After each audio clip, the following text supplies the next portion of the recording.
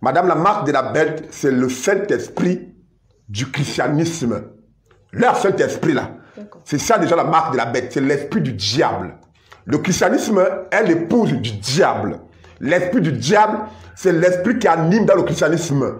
Parce que le grand dragon, voyez-vous, à laquelle les habitants se prosternèrent et adorèrent, parce qu'elle avait le pouvoir au christianisme, ce dragon, c'est Jésus-Christ que vous adorez. C'est moi, le Souanguele, qui vous le révèle. Ce dragon qui a donné le pouvoir à la bête, c'est Jésus-Christ. Le christianisme est célèbre aujourd'hui à cause de qui? C'est à cause de Jésus-Christ. C'est à cause de Jésus-Christ que le christianisme est célèbre sur la terre aujourd'hui. Voilà, c'est à cause de Jésus-Christ. Donc, ce dragon qui est Jésus-Christ a donné le pouvoir à la bête. C'est le christianisme, parce que le christianisme, c'est l'épouse du diable. C'est l'épouse de Jésus-Christ, le Dieu du christianisme. C'est cela, l'idole du christianisme. Le christianisme, c'est l'épouse de Jésus-Christ. Et il a donné le pouvoir à la bête, qui est cet empire du christianisme, qui est ce royaume du christianisme. Et la marque de la bête, comme je l'ai dit, c'est l'esprit qui anime les chrétiens. C'est l'esprit qui anime les pasteurs. C'est l'esprit qui anime les prophètes du christianisme. C'est l'esprit qui anime les bishops. Maintenant, il est dit que sans cette marque, personne ne peut vendre ni acheter. Bon, maintenant, les gens ne comprennent pas. Madame, la marque de la bête, là, c'est l'esprit de la religion en un mot. La même marque de la bête se trouve dans l'islam. L'esprit de l'islam, c'est la marque de la bête.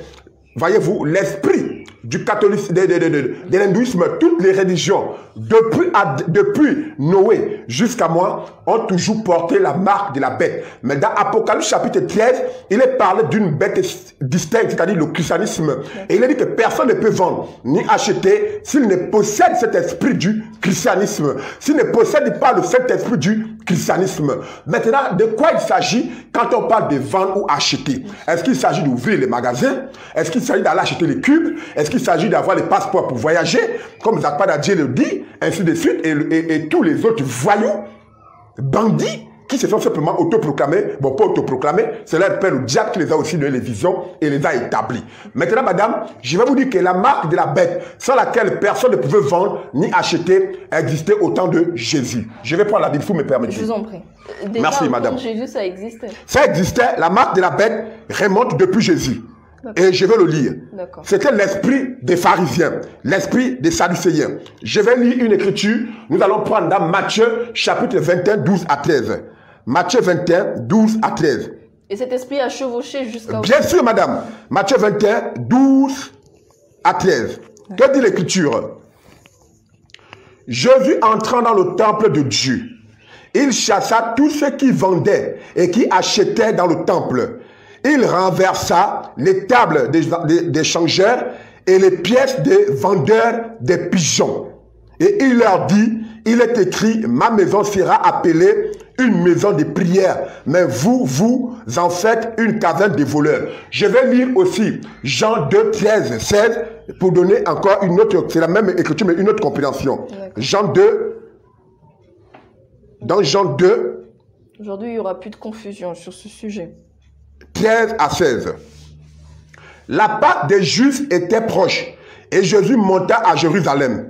Il trouva dans le temple les vendeurs de bœufs, des brebis et des pigeons et les changeurs assis. Ayant fait un fouet avec des cordes, il les chassa tous du temple. Ainsi que les brebis et les bœufs, il dispersa la monnaie des changeurs et renversa les tables. Et il dit aux vendeurs de pigeons, ôtez cela d'ici. Ne faites pas de la maison de mon père une maison de trafic. Madame, vous voyez, qui vendait dans le temple en ce temps-là? Le temple, qui était l'église, qui était censé être un lieu d'adoration, était devenu un lieu de commerce. C'était la marque de la bête. Les vendeurs et les changeurs, c'est-à-dire ceux qui allaient acheter, personne ne pouvait vendre.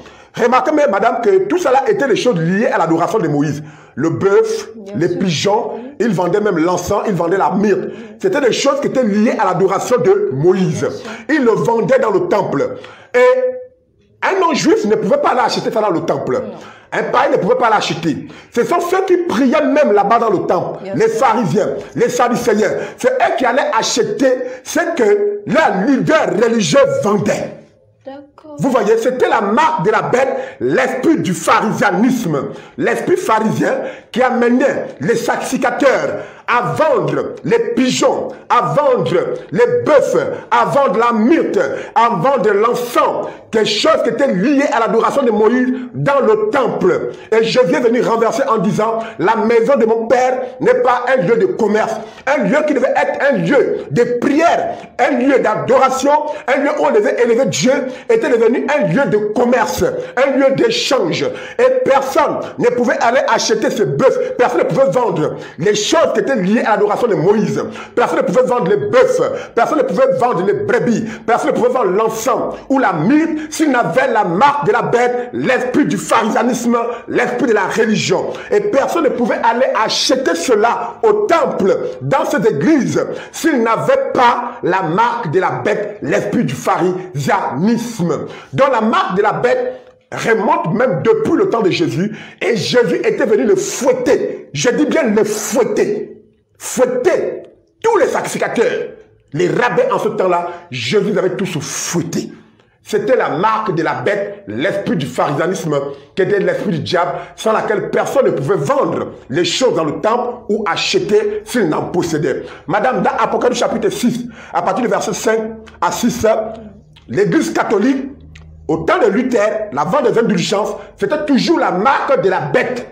Ils vendaient les indulgences, ils vendaient la soi-disant parole de Dieu, ils vendaient le salut. Personne ne pouvait vendre les indulgences ou acheter cela dans l'église catholique s'il n'avait la marque de la bête, l'esprit du catholicisme. Donc la marque de la bête a chevauché, madame. Ça existait même depuis Moïse. Ça existait depuis Noé. La marque de la bête, c'est l'esprit de la religion. C'est l'esprit de la religion qui amène les hommes à faire des abominations. C'est l'esprit de la religion qui transforme des lieux qui devaient être les lieux d'adoration au fond des commerces. Et dans Apocalypse, chapitre 13, 17, il est dit que personne ne peut vendre ou acheter s'il n'a la marque de la bête. Madame, regardez maintenant ce qui se passe dans le christianisme aujourd'hui. Regardez dans le monde évangélique. Aujourd'hui, ils vendent les bouteilles d'eau. Ils vendent des miracles. Les choses qui sont liées à l'œuvre de Dieu. Les choses qui sont censées confirmer la présence de Dieu dans le lieu où on est censé adorer Dieu. Et dans l'église, ils vendent des miracles. Ils vendent les prophéties. Voyez-vous, ils vendent les visions. Ils vendent l'eau bénite, l'huile sainte. Ils vendent les Bibles. Ils vendent leurs livres qui remplissent la librairie. Madame, personne ne peut acheter ces miracles dans les églises chrétiennes. Les églises qui étaient censées être un lieu d'adoration. Les églises qui étaient censées être un lieu où on devait élever Dieu. C'est devenu le lieu de fonds de commerce. Personne ne peut acheter ni vendre s'il n'a le Saint-Esprit, l'esprit du christianisme. S'il n'a pas le Saint-Esprit, le faux Saint-Esprit du christianisme, il ne peut pas acheter ces miracles, il ne peut pas acheter ces heures de prospérité, ces onctions de mariage, ces onctions d'élévation, ces onctions de percée. Personne ne peut acheter ces onctions ni vendre s'il n'a la marque de la bête, le Saint-Esprit maudit du christianisme. Vous voyez, les pasteurs deviennent aujourd'hui des grands commerçants. Ils vendent tout. Tout. Même leurs photos, ils vendent. Voyez-vous, leurs photos, ils vendent. Ils vont vendre les choses que les hommes étaient censés recevoir gratuitement. Comme Jésus avait dit quelque part, vous avez reçu gratuit, donnez gratuitement. Ils vendent les miracles. Ils vendent les prophéties. Ils vendent tout dans leurs églises qui étaient censées être le lieu d'adoration comme au temps de Jésus avec les pharisiens. Mais en ce jour, je suis venu avec le fouet de la parole pour vous fouetter. Parce que l'église est un lieu qui est censé être un lieu d'adoration. Ne faites pas de la maison de mon Père un lieu de commerce pour vendre vos miracles, pour vendre vos prophéties, pour vendre vos eaux d'onction, vos huiles d'onction, vos eaux de prospérité. La maison de mon Père n'est pas un lieu de commerce et je suis venu vous chasser, vous fouetter avec le fouet de la parole prophétique promise pour son temps, la plus grande révélation de ce siècle, le message de l'héritage. Donc ce que vous devez comprendre, madame, c'est cela. Voici l'accomplissement d'Apocalypse chapitre 13, 17. En dehors de ceci, il n'y a plus autre interprétation. Tout ce que vous voyez, c'est du bavardage et le diable simplement, pour pour essayer de séduire les élus, selon que Matthieu 24 le dit, s'il était bel et bien possible. Donc, personne ne peut acheter ni vendre, c'est s'il n'en possède pas le Saint-Esprit du christianisme. Il ne peut pas acheter ces miracles, il ne peut pas acheter ces huiles d'onction, il ne peut pas aller dans des grandes conventions évangéliques, les grands capables d'évangélisation des évangéliques, où on les demande de payer des miracles, où on les fait des consultations prophétiques payantes. Ils ne peuvent pas aller là-bas s'ils n'ont pas l'esprit du christianisme. Ils ne peuvent pas faire des concerts payants. Il faut que du ciel fait des concerts payants. Voyez-vous, tous ces chanteurs, ces voyous du christianisme, ces grands chanteurs des louanges dédiés au diable, vendent leur CD de louanges. Ils les vendent. Ils font des concerts payants. Personne ne peut le faire s'il n'a la marque de la bête. Et personne ne peut acheter ces louanges ou aller payer les tickets pour assister au concert de ces louanges s'il n'a la marque de la bête. Ainsi s'accomplit Apocalypse chapitre 13 à partir du verset 17. Et madame, l'interprétation de ceci ne pouvait pas être donnée si les élus étaient dans la religion. Ceci ne pouvait être donné que lorsque la 7e tête du christianisme devait être manifestée sur la terre et que la voix d'Apocalypse 18:4 devait retentir pour la séparation totale des deux semences et la marque de la bête devait être révélée afin que les enfants du diable soient d'un côté marqués et les enfants de Dieu soient d'un côté marqués du feu de Dieu. C'était au temps de la séparation totale de deux semences, comme je suis en train de le faire aujourd'hui, que ce mystère d'après chapitre 13 devait être simplement révélé. Donc voilà un peu de quoi il s'agit dans Apocalypse chapitre 13 à partir du verset 17, la marque de la bête sans laquelle personne ne peut vendre ou acheter. C'est cela, madame.